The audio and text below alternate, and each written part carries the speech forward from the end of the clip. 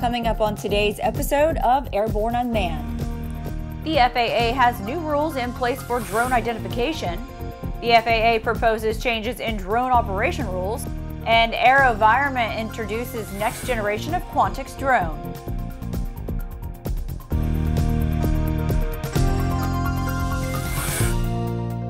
Welcome to the Aero-News Network's Airborne-Unmanned program, a weekly news program covering all things unmanned, in partnership with AU-VSI.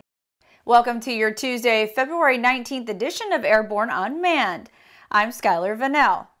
The FAA has posted a rule in the Federal Register requiring small drone owners to display the FAA-issued registration number on an outside surface of the aircraft. Owners and operators may no longer place or write registration numbers in an interior compartment. Back in 2015, the FAA first required registration of small drones. The agency mandated that the registration markings be readily accessible and maintained in readable condition.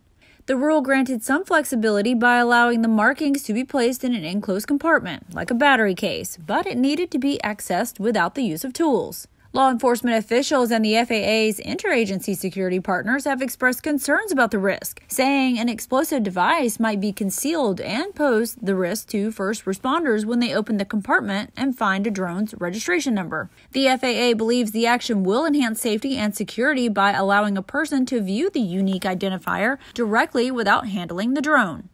Owners must have all required markings in place for flight by February 23rd.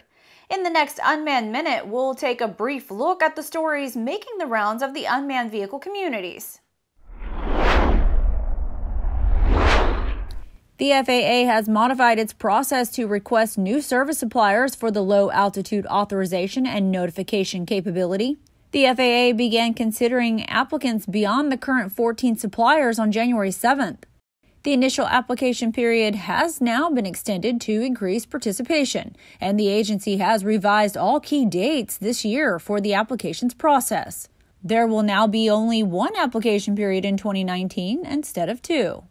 Organizations focused on wireless infrastructure, autonomous vertical flight, drone ports, marketing solutions, weather, and other aspects of unmanned aircraft systems will partner with AU-VSI to host informational and educational events, co-located at AU-VSI XPONENTIAL 2019 on April 29th to May 2nd at McCormick Place in Chicago. Among the featured events are the AGL Summit, Autonomous Flight for Tomorrow, Drone Port Seminar, Strategic Marketing Workshop, and UAS Weather Forum.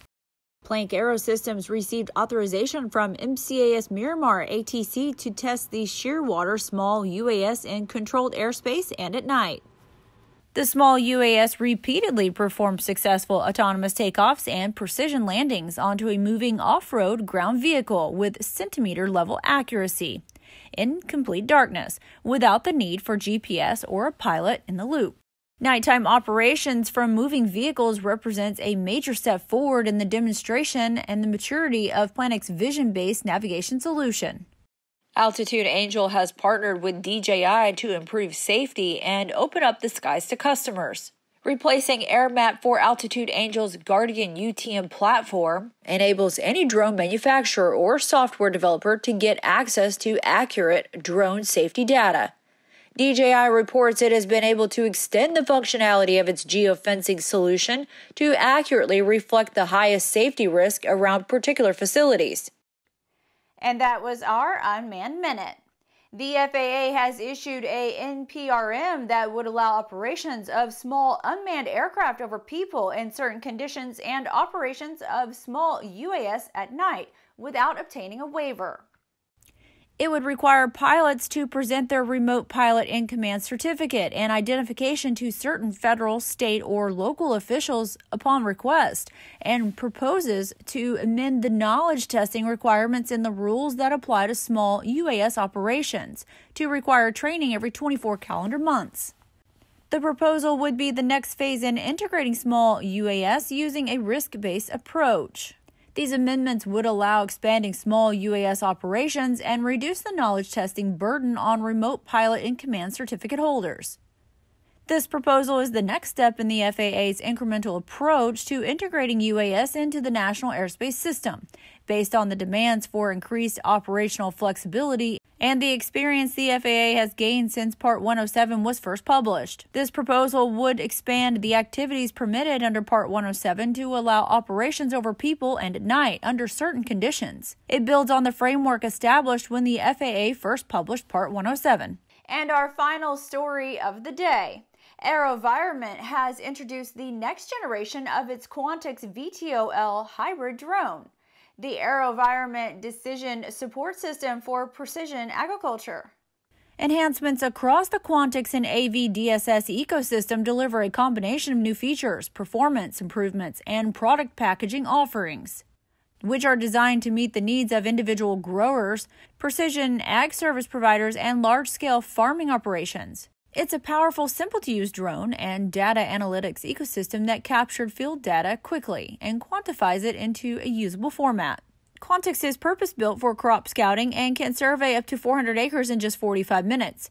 During flight, integrated sensors capture high-resolution color and multispectral imagery from dual 18-megapixel cameras. Onboard processing delivers true color and NDVI imagery on the included operating tablet as soon as the drone lands, which allows growers to ground truth issues while still in the field.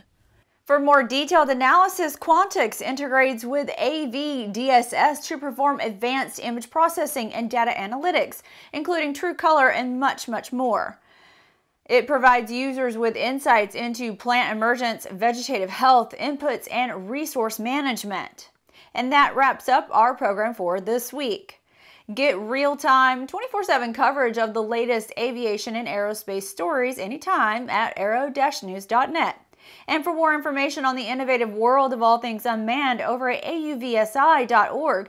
Thanks for watching today, and we'll see you back here next week.